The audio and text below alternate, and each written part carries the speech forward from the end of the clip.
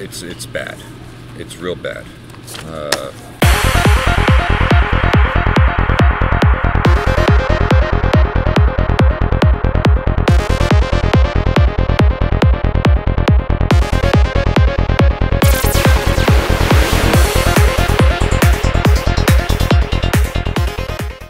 Hello everybody and welcome back to another airing of Grievances. I'm Eric Reamer, this is Robert Grieve. It's very nice to have you along. Now if this is your first time ever visiting, we want to say thank you. We appreciate you for taking the time to join us for our day. If you wouldn't mind, we'd love it if you'd give us the thumbs up if you see something that you like, and would appreciate sharing this content with anyone that drives a car. I mean, this is really what this is all about. Secondarily, if you are a regular here, we like to call you family. We truly appreciate your presence. And of course, every Saturday morning at 9:30 a.m. here in the Mountain Standard Time, we produce a new video, and we encourage you to join us for the premiere on Saturday morning at that time, where you can chat between Rob and I. We're always present, always willing to chat during that first presentation of the video. If you're getting here after Saturday morning at 9:30, just leave us a comment. Let us know where you're coming from and what your opinions are about the topics that we're addressing. We appreciate all of that. If you haven't clicked the subscribe button, do that as well, and the notification bell. That lets you know when we are producing another video. Rob, happy Saturday to you. Happy Saturday to you. And as always, to you. All right. Thanks for tuning in. Man, there's a lot in the news this week, and we had to do rock, paper, scissors to figure out which topic we want to talk about today. And this is the one that came to the surface. It's shocking. You know, there's always been, we like to tell the truth here. We tell the truth through the perspective of how does it impact you, the consumer, the driver. This is not an industry piece, although the industry is well involved in this thing. But again, hats off to Dave LaChance over at Repair Driven News. I'll leave a link here as well as down below in the description box for Repair Driven News. Great resource for anyone who is interested in the automotive industry. But in this particular case, the headline is Allstate looks to mitigate repair costs through agreements, and they expect little pushback on auto insurance rate increases. Yeah, we're going to raise the rates again. And this is all based on a Q4 earnings call. Q4 of last year? I'm guessing it says 2021. During a Q4 earnings call. Yeah, that would have been just a couple months ago. Yep. Mm-hmm. It's hard to believe that this is even in print. Yes. So, first sentence is, as Allstate raises rates to cope with rising auto insurance costs, it will be looking to mitigate repair costs, lessen. Right. You know, just get it less for them through its partnerships with repair shops and parts suppliers. Right. A company executive told investors during the Q4. Okay, so let me see if I understand this correctly. I'm going to try to summarize in plain speak. We're going to raise the rates and lower our expenses at your expense. Yeah. Because we're going to do this with partners. We call that a DRP program. Yep. We've got lots of videos that talk about this relationship that insurers have with some, an overwhelming majority of body shops in America. Not Nylund's. Nope. Never Nylund's. But it raises the issue that they're going to raise your rates, lower their costs, which only serves one side of the equation as far as I'm concerned. Yeah. Well, the other side of the equation is the shareholders. Okay, well, yeah, there's that too. So maybe if you have a policy, you'd be better off to have their stock as well. Maybe to even out. Yeah, so they're gonna, and the reason they're doing this, there's a couple of different reasons they cite in here. One, is inflationary. Repairs are costing more. Okay, I get that. And, they don't want to pay more. But the interesting thing is they're going to raise rates. Right. They're going to lessen. I don't see how it could be anything other than lessen the quality of the repair. Because if you're paying people less to repair the car, that you're charging the people that own the car more to insure it. Right. How could that possibly work out for the consumer? Well, and inflation is no respecter of persons.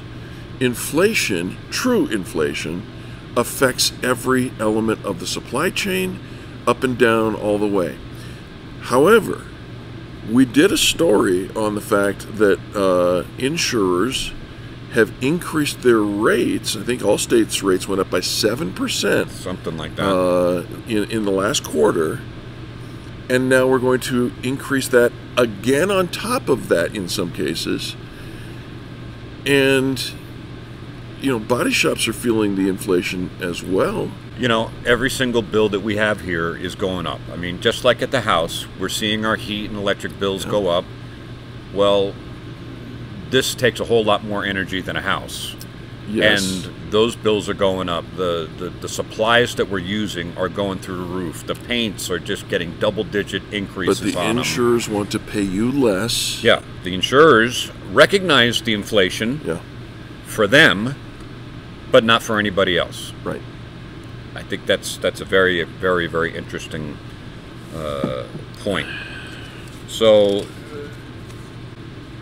and if you're not sure if it's a DRP shop or a relationship with Allstate, if they give you a list of places to go, do not go to those places. Those are their partners. Those are the partners that are going to be getting beaten up to lower their costs to fix cars, and it's bad for you. That's all I want to say. It's bad for you. Yeah. So they get into all sorts of other stuff in here, which is it's using AI and claims modeling.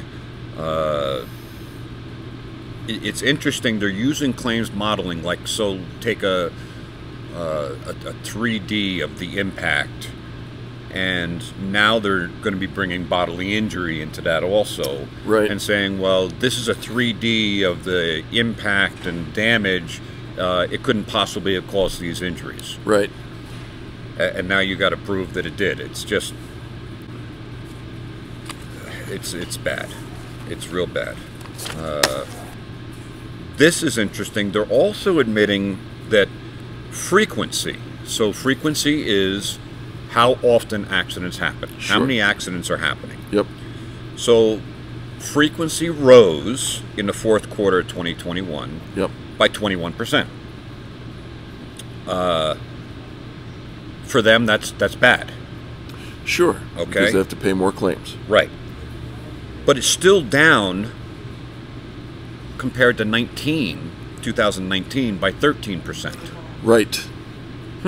We skip over that part. And I wonder how many rate increases there have been between 2019. 2022, 2021, 2020, and 2019. Yeah. So while the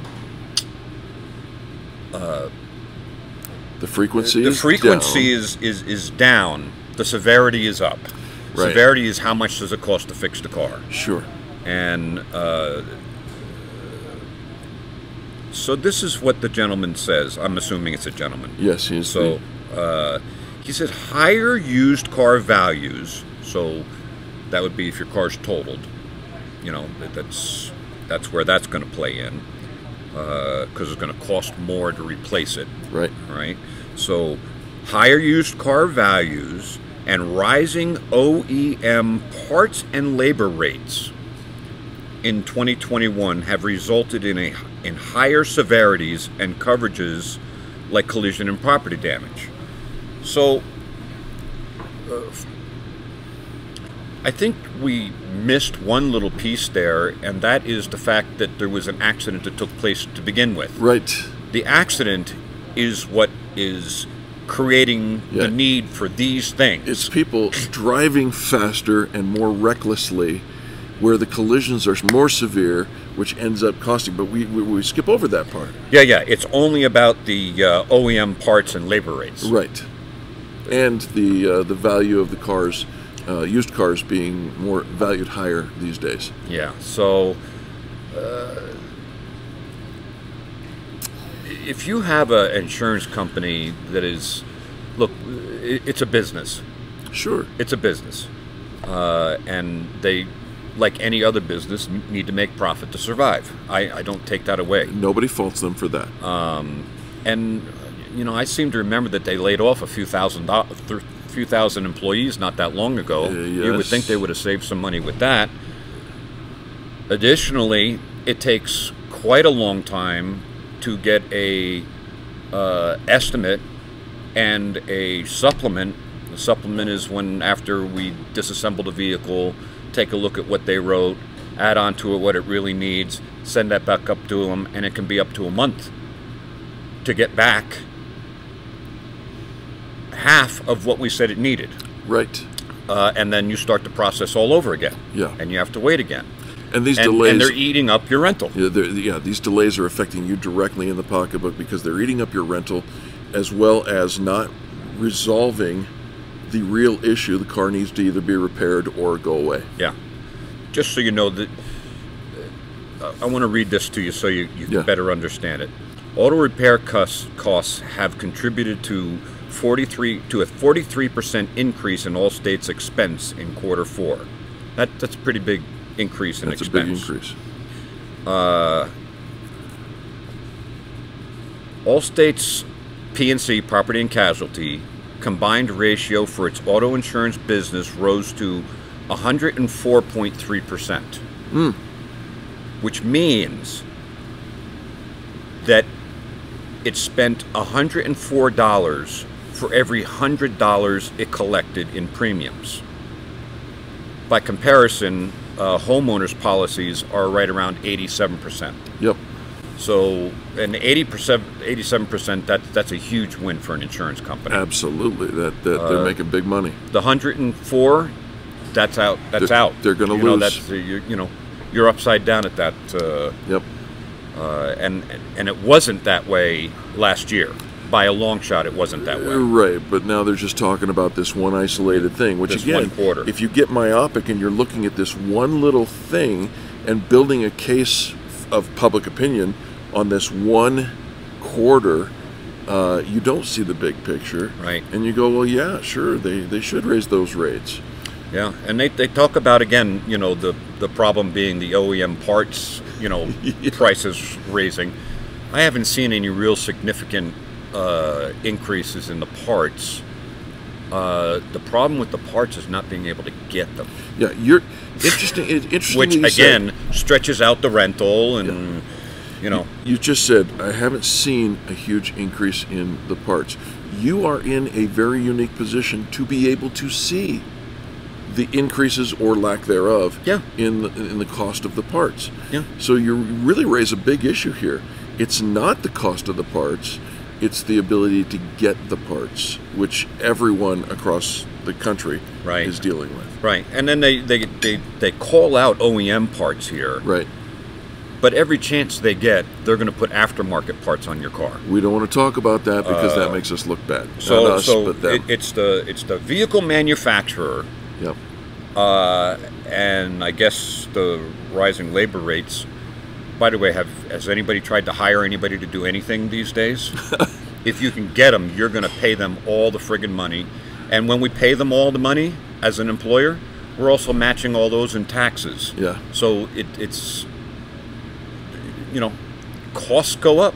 They do. When they go up in this sector over here, it goes across the line and everything goes up. Yeah, and it's embarrassing what the insurer expects the body shop to adhere to as far as labor rates, when I can actually go and get my computer repaired at a higher rate than what the insurer wants the body shop to charge. Yeah, and be in charge of your safety and to make sure everything is working properly. Right. And you know, it's done the way the original manufacturer wants it done, and using the tools.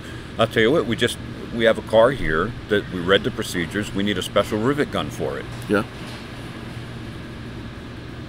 Or I could just use any rivet gun, but that's not the way we do things here. No. I ordered another rivet gun that this manufacturer requires to do this, because there's a special amount of pounds and special types of rivets that they want used. A couple $100? Yeah, a couple $100 over 8,000. And this is for a relatively small job, but everything is going up. I spent almost $400 in shipping to get it here. Yeah, but that's the right way to fix the car. And the insurer has no accommodation for that whatsoever. No. Because many of the times, the shop will just use any rivet, or not even understand it, or look at the procedures to understand what's required. Right. They're going to use their engineering degrees, which they don't have. Oh. Yeah, this is a cluster. Yeah.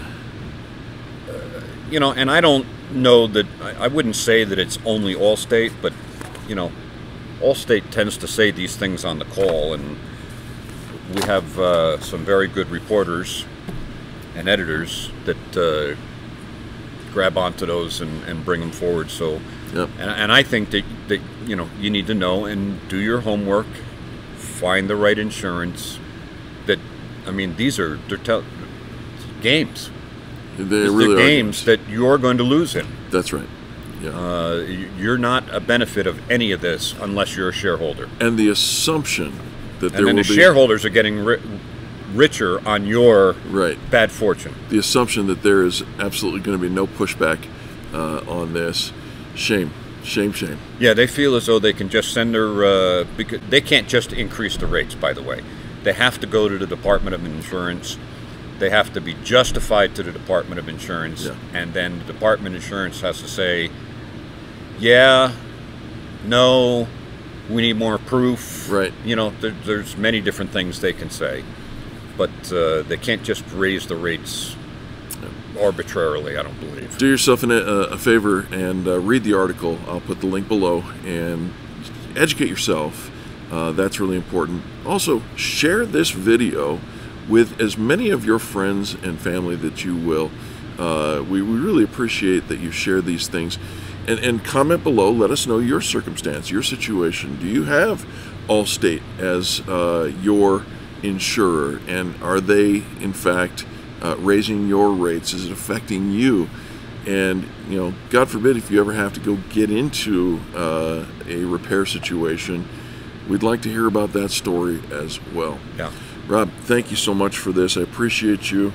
Happy Saturday to you. Happy Saturday to you. Happy Saturday to you. Thanks for tuning in. Yep. Have a blessed week.